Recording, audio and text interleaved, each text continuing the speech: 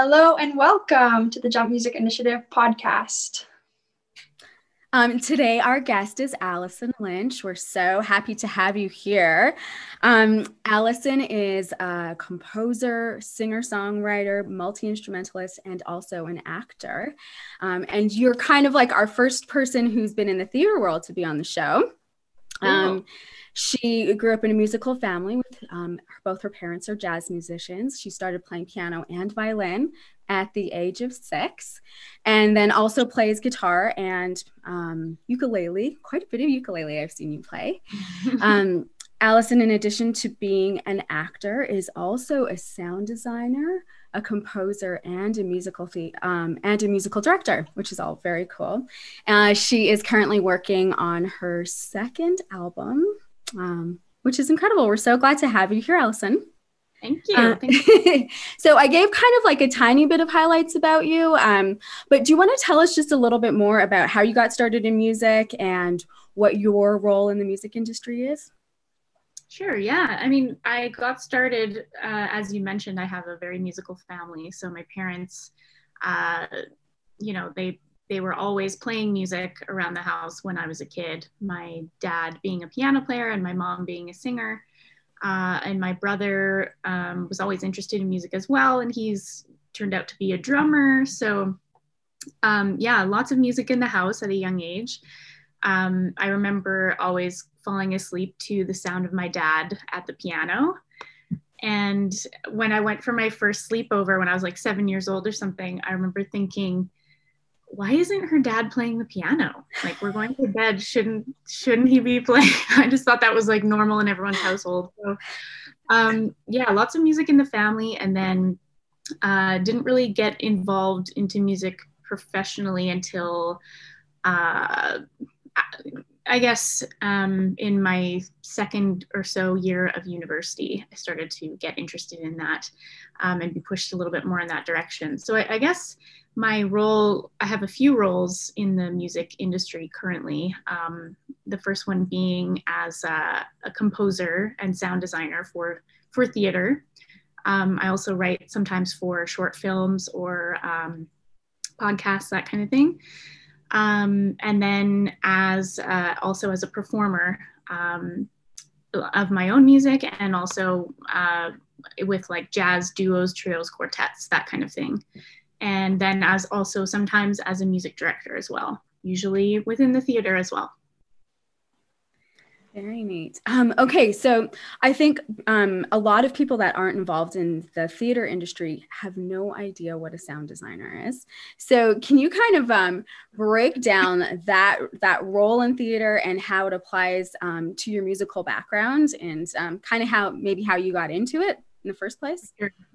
Yeah, so a sound designer basically is responsible for everything that you would hear during the play when you're at a theater experience. So any music that you hear prior to the show beginning, any music that you hear throughout the show, like maybe transition scenes or underscoring of scenes, any music that you would hear at the intermission and after the show as well, and even sometimes the music that you'd hear in the lobby would be curated by the sound designer.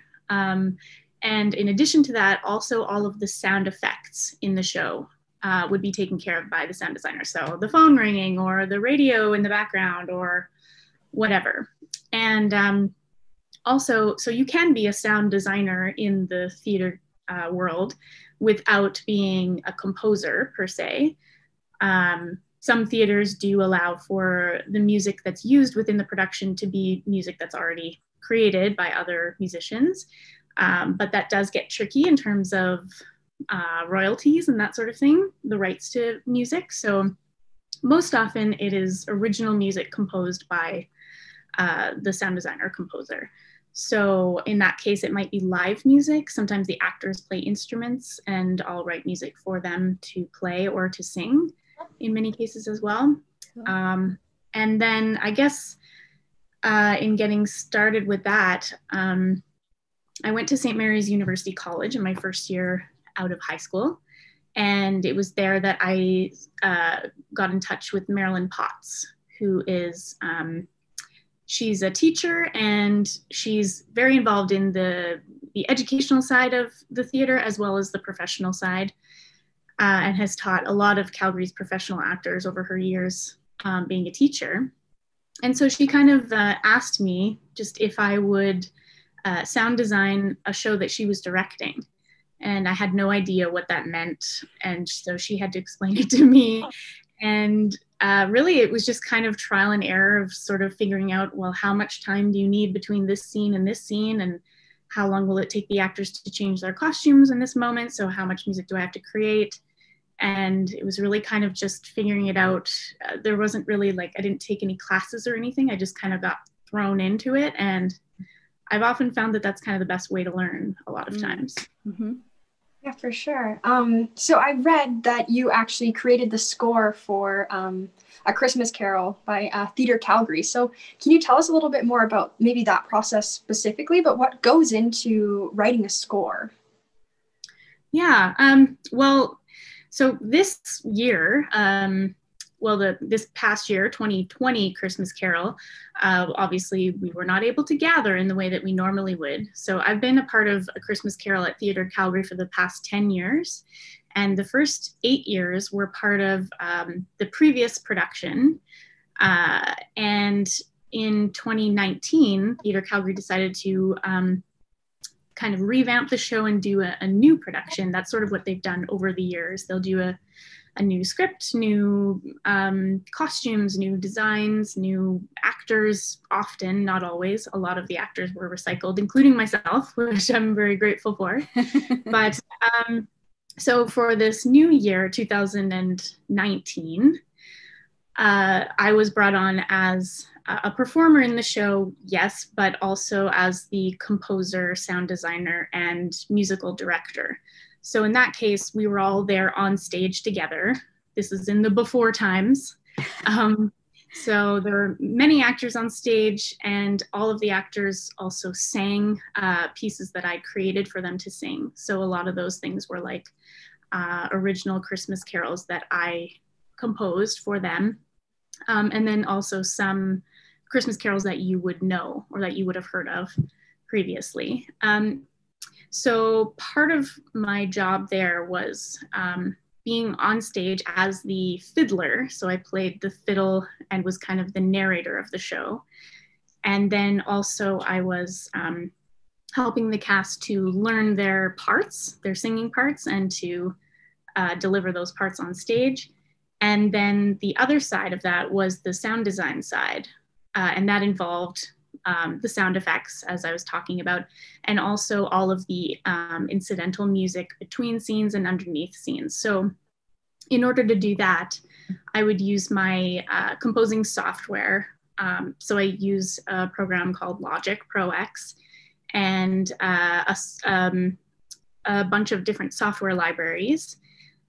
So, you know, various strings and wind instruments, brass, and everything I can think of went into Christmas Carol because it's such a grand scale kind of show. So that was sort of, the orchestral sound was kind of appropriate for that show. So I composed that music at home with my software instruments, and then we added in the live elements, including my fiddle, and then we also had 2 guitars live on stage as well. And then differing from that was this year's production, which obviously we could not gather in the same way with a huge cast. So this year's production was online. And so what we did was I composed the music. It was kind of a much more pared down sort of orchestration because the actual show was pared down. There were only 3 actors, a very minimal set. So I tried to match the vibe of the score to that aesthetic by having mostly just strings, and I was playing my own violin as well. It was a little more complicated in that scenario because it was filmed. So it's hard to have live music while you're filming and then be able to splice those scenes together without the music kind of being off So what I did was recorded the music ahead of time.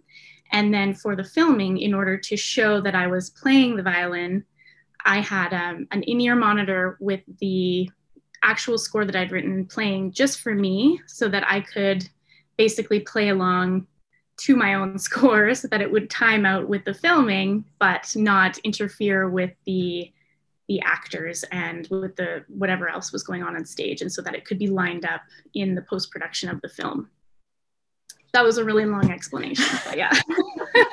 No, that was awesome. And wow, so composing original music for a story that's already there, that is a much different process than just maybe writing what comes to you as an artist. So what are some of the things you do to get in the zone, or maybe to get in the heads of the characters or the performance to actually be able to write something that supports the story? Well, in order to do that, in terms of theater production, it's a very collaborative process. So really everyone is working together in order to further the narrative of the story, or to tell a compelling story. It's all about compelling storytelling. So every designer and the actor and the director, we're all working together in order to lift the words off the page. So I think in order to create something that really fits a certain play, it's important, I think, to really be familiar with the script. So I usually read it a few times before we start any kind of rehearsing or anything like that. I'm usually not present for all of rehearsals, but I will, as often as I can, go in to watch the rehearsing of the show. It's really helpful for me because a lot of times the actors and their personalities and the way that they interpret the characters is quite different from what I might have interpreted myself. And seeing their interpretation and combining it with my own, really, I find really makes for some interesting and inspiring material. So that's really what gives me what I need in order to get started, and in order to start thinking about what kind of instrumentation might be appropriate, or if there's going to be live music, or if it'll be recorded, or what, you know, if it's going to be kind of classical, or if it'll be electronic, or that kind of thing. So I think it's, in order to get inspired, I need to hear the words spoken by the people who are playing those characters. For sure. Man, that is really cool. I didn't even really think about, I mean, I think I always assumed that music was all composed before they even started rehearsals, but listening to you talk about that makes so much sense. Thanks, Allison. Yeah. So I forgot to mention in your bio that you have a bachelor's of honors in classical vocal performance and also composition. Is that right? Yeah. Okay. So tell us a little bit about why you chose to go to school, and if you feel like it's been helpful, like making that decision to get your degree was helpful in kind of your world as a professional. Yeah, I think when I first went into university, I had no idea what I wanted to do. Even though my family had been very musical, I never really pictured myself being a professional musician. So I just kind of took random classes and didn't really have a plan for a specific degree that I wanted to get. But in taking so basically what happened, this is kind of embarrassing, but I wanted to find a class that would be really easy, like minimum effort to fill out my schedule so that I would be considered a full-time student, because I didn't have a regular set out, well, here's the courses you need to do in order to get this specific degree, because I had no idea what degree I was doing. So I asked around, like, what's an easy zero effort course? And a lot of people said, drama, take drama, that's easy. So I took drama, and it was terrifying and hard. And like, it was so scary, and I'd never had to do anything that they were asking me to do. And through that, the drama class was how I actually got more interested in pursuing music for my education, because of that teacher, Marilyn Potts, and her asking me to do the sound design for her show. Then I thought, this is actually something I really find fascinating. And if I hadn't been open to trying this random thing, I never would have felt this pull towards this, or seen this door open to this other sort of thing that I could do. So at that point, I decided, I think I really do want to pursue music seriously. And because I loved singing, and because I had taken some classical lessons singing at that point, I thought, I want to be able to do both of these things better and at a professional level. And I want to be able to open up some more possibilities for myself professionally and in the future. So doing that degree was, it was very, very beneficial for me, just in terms of making me a better performer, and kind of showing me what was possible, as I really had no idea ever until university that what I'm doing now was even a possibility. Oh my gosh. I love that. I love that. I think there's so much pressure on people to know everything and have their whole professional idea of life planned out, especially if you want to be a musician. And I have some similarities with you in sort of the beginning of your university degrees. Vibes, I didn't know what I was doing either. And also then felt it. And I just think that's so inspiring. And also that you hadn't even taken a class in acting before that. And now you're a professional actor. Allison. Yeah, I mean, it's possible. It's like, just, you know, if you just try all the things, just throw the paint at the canvas and something's going to come of it. For sure. I wanted to ask you, so you're a musician and an actress. So how does being a musician help you in your acting career, and especially maybe a vocalist? What are the benefits of being able to do both? Well, I think having multiple sort of tricks in your basket, is that how you'd say it? Being able to do more than one thing is definitely going to help you, especially if you want to be an actor. It's really great if you can play an instrument or if you can sing, because a lot of productions nowadays are exploring that kind of thing where they'll be asking actors to do multiple things. They might want you to dance. They might want you to do, you know, some kind of interpretive movement. They might want you to be able to improvise or play music or sing music. They might ask you for all of those things. And the more that you are comfortable at least exploring, the more hireable really you are, because yeah, that's just become more common that people are asking actors to also do other things. And I think if you do work on your skills as a singer or a musician, you're more likely to be considered for musicals as well, and dancing, although I would not consider myself a dancer, but yeah, the more tricks you've got, the more hireable you are, and the more interesting I think you can make yourself as a performer. Oh, for sure. Yeah. Also, so you spoke a little bit about how you got into acting. Would you say that, so this is a bit of a weird question, but music obviously delves into the role, to the world of acting, but does it go the other way around? Do these two career paths really interact and work together? Has being an actress really helped you in your music career? Yeah, I think it really has, because, you know, when you're performing a song that you've written or that someone else has written, you are telling a story there as well, right? You're delivering a message or telling a story to your audience, and acting or interpreting the text is acting, you know. So if you're just singing your own song, you are still you're delivering a narrative to your audience, and you want them to be compelled and to be interested in what you're delivering, right? So I do think that my training that I have had experience as an actor has helped me quite a bit on stage, and also just being comfortable between songs, you know, at a gig. I don't feel like I have to just stand there and, oh God, please start the music so I don't have to talk to these people.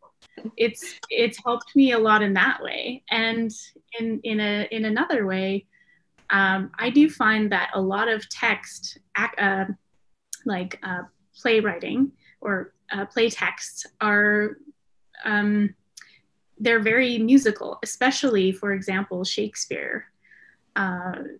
Shakespeare's writing is extremely lyric and musical, and I do find that it's, I think, maybe easier to interpret the language if you have some connection or some comfortability with music, or with with singing, or with playing an instrument. I think those two can really, really complement each other. Okay, let's talk a little bit about you as a singer-songwriter and as a solo artist. One, I'm very curious about how composing and writing for yourself really differs from writing from shows, or if it does, or if they're all really kind of linked. Can you just talk to us a little bit about writing for your own music? Yeah, well, a lot of times, I have to say, like, I think I'm definitely lazier about writing my own music, because if I'm writing for a show, I'm on a contract, and I have some deadlines and that kind of thing. So those kind of keep me like, all right, like, let's get this done.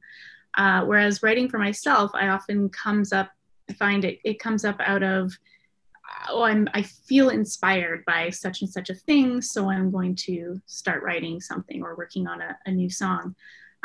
So it's trickier to be, I guess, a little more regimented in or strict with myself in terms of getting that kind of work done. But in terms of the actual content that I'm creating, I'd say in writing for myself, it is quite personal to me. And I will write sometimes from another person's perspective, maybe like entering to sort of a character kind of state to write something. But I find the best songs that I have written, or the ones that connect best with other people, tend to be the ones that are very personal to me, or that are about a personal experience or something like that. That's the kind of write what you know thing that people say sometimes. So I guess it's true. Right, absolutely. Do you have a preference over between the two worlds, what you like to do more or spend more time doing? Honestly, I love both, because it's for such different reasons. I love writing for the theater because it turns out to be such a collaborative kind of experience, and working with so many different people on a show, everybody's different backgrounds and different identities coming together and merging is what makes the art so exciting. Whereas, when I'm at home or I'm just writing my own music, it's exciting in the way that I'm getting to express something maybe that I have been thinking about a lot, or I get to kind of create a message that I want people to hear. So I kind of get to scratch both those itches in a way. I get to feed that personal desire to express, and then in the theater also feed off of other people's energy and sort of elevate my own creative work with their ideas as well. Thank you, Allison. That's so much awesome advice for young musicians, especially maybe those not knowing what they want to do yet, or considering both paths. So that's awesome. Thank you so much for being here with us. The last thing I wanted to ask you, we ask all of our guests at the end, would be what is one piece of advice you would give to young musicians just starting? Or maybe you could think of it like, what would you say to your past self? I would say, don't limit yourself by thinking that you already have all the answers. If you can be open and have a collaborative spirit and a willingness to admit that maybe you don't know everything that you're capable of, I think the doors remain open for you, all of them, until you decide that they're closed. So remain open. That's awesome. Yes, thank you so much, Allison. Welcome. Thanks for having me. With you. Yeah. Yes, thank you. Have a great rest of the day. Thank you. You too. Awesome. Yay. All right. Are you gone? No, you don't have to go. We just like cut it off there. But yeah, thanks so much for coming, Allison, and for being a part of this. Yeah, it's just so special to hear kind of your story. And I think there's just, there's so many other worlds that we just don't even know about as musicians, you know, especially when we're just learning our instruments and focused as kids, like practicing, and we don't even know all of the options. So I love the advice that you gave, and just in sharing sort of your journey. Yeah. I feel like it's such a hopeful message to lost people, which is so many of us, even as we get older. I'm like, yeah, get into the theater design business. It's like, what are you doing right now? Just waiting for coronavirus to go away. But eventually, yeah. It will, Things will open up again, and yeah. Totally. Well, have an amazing day. Thanks for coming. Thank you. Thanks for having me. Nice to meet you. You too. See ya.